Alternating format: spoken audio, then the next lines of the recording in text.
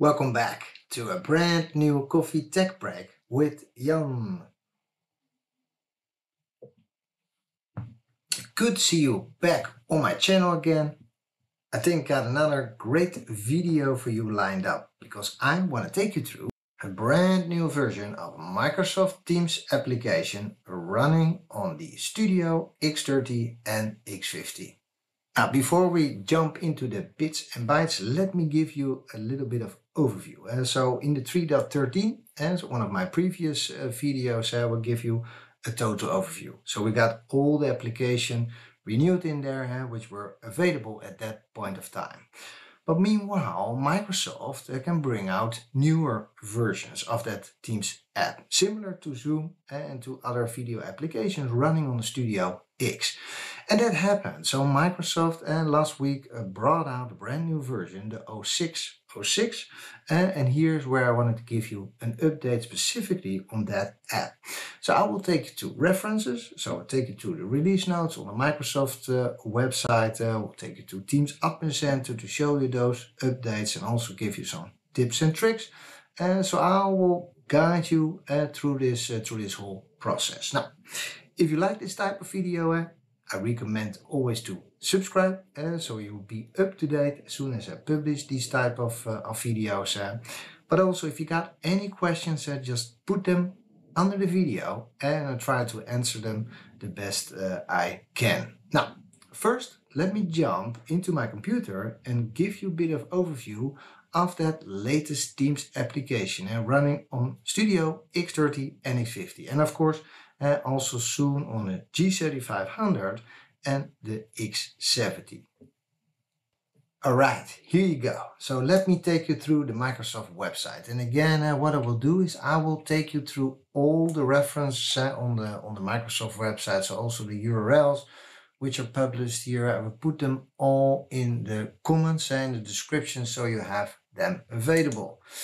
So as you can see, Microsoft just brought out a brand new release, the September release, and that is the version. I usually just take the last 4 digits, the 0606.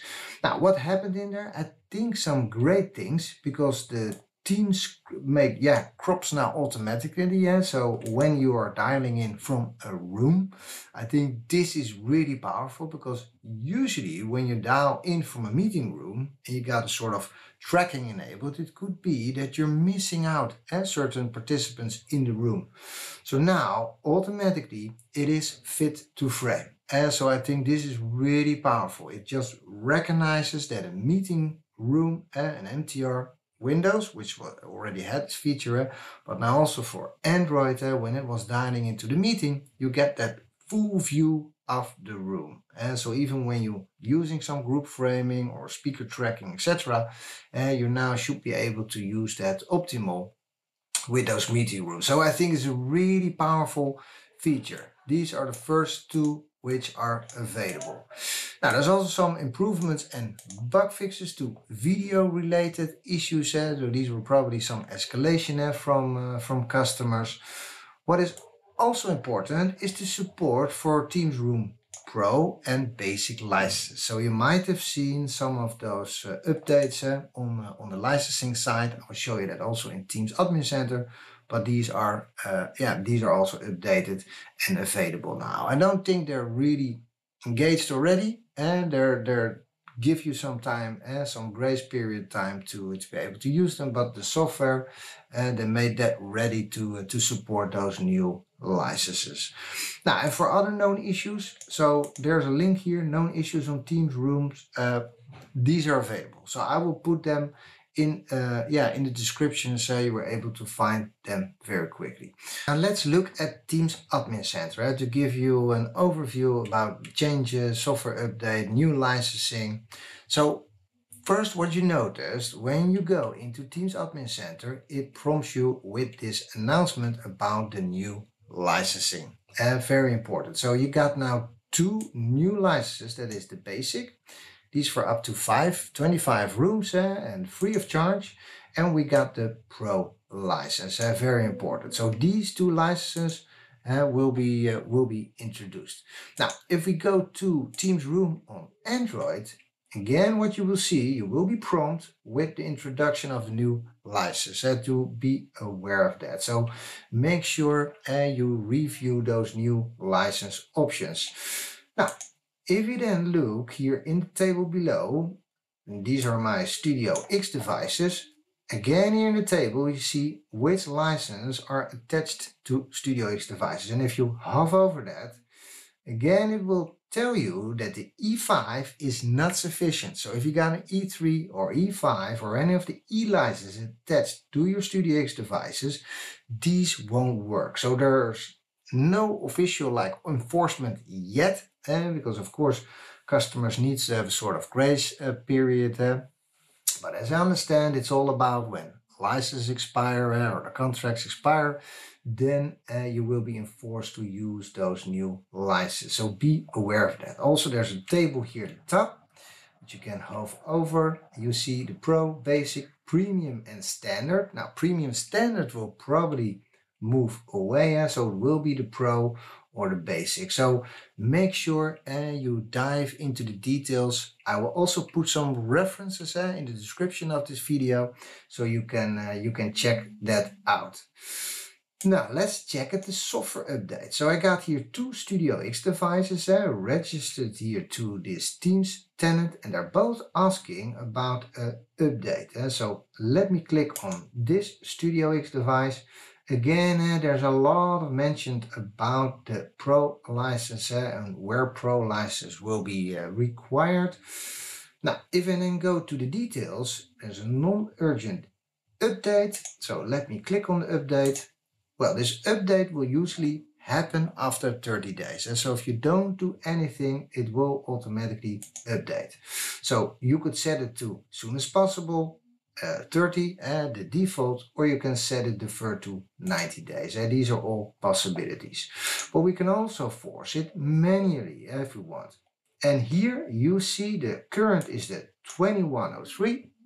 That's the one that's coming with the 313 from Poly. And here you can update it to the 0606 version. So this is prompted when you have the 3.13 running. And I think that's very good to know. I got here another Studio X. Let me click on that to show you as an example. And that is prompting for two software updates. So let me click on that. And of course, here you see as soon as possible, for example, and here you see the manual update. And now you are prompt for two updates. So this is the Poly update. So this is for the 3.13. So that is a possibility to push that first out. And then you can update to the 0606. So you could also update, if you got 3.12 running, you could also update it right here, only the Teams application. But I usually recommend, if there aren't like any issues or something, just make sure you got also the Poly OS, the latest version, and then you upgrade the Teams app. Now, this is only for your Studio X. There's another tab that is the touch consoles. Don't forget that. Under the touch consoles, we got the TCAs that are hooked up to the Studio X devices. There's also an update right here. So let me click on that. And you will see also two updates. And if I click on Update Firmware, we go to Manual Update. Now, what is important is the 067 is not the correct one for the TCA. That is another 3.13 version. The one below, the Teams app, is the correct one. So I expect that this will be corrected very soon. But if you need to update, what I recommend is, and let me go to the Studio X web interface, go to General, Device Management, and you select here Poly Support Site. And what will happen if you do that, it will find the versions specifically from the Poly support site. And also you'll find then the correct version of 3.13 for your TC8.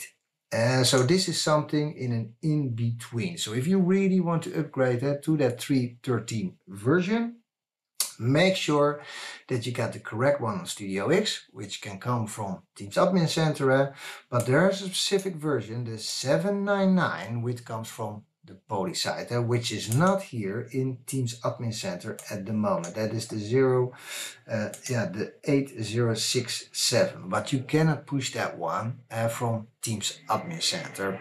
That is to be fixed, so that is good to know. But of course, you can always upgrade the Teams application afterwards.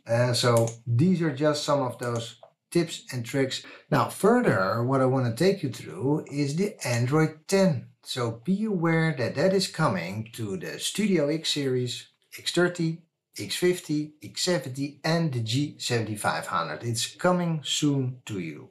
So there's a statement here also on my colleague's blog from MTRoA, and I will put a link in the description in the comments so you're able to find that. And it's just being mentioned that we're going to upgrade the Studio X device to that latest version.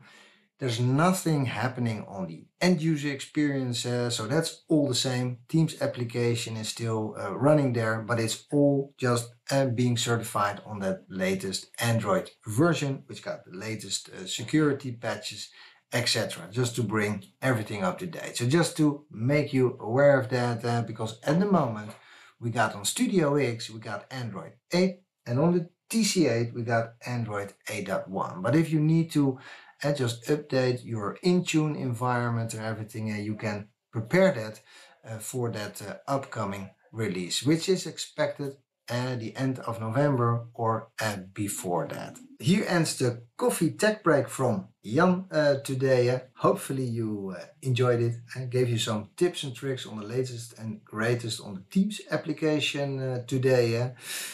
If you like this type of video, I would say just like and subscribe, so I will keep you updated on the latest and greatest. I expect quite some videos. As I said, we got Android 10 around the corner for the Studio X G7500 family. So there are a lot of new things coming up. I will keep you updated on my channel. Don't forget to review the descriptions, comments of my videos. I put a lot of interesting trainings in there, references and anything which I'm talking through in my videos. Hopefully you enjoyed it. I at least enjoy it to keep you up to date. For now, looking forward to see you in the next video.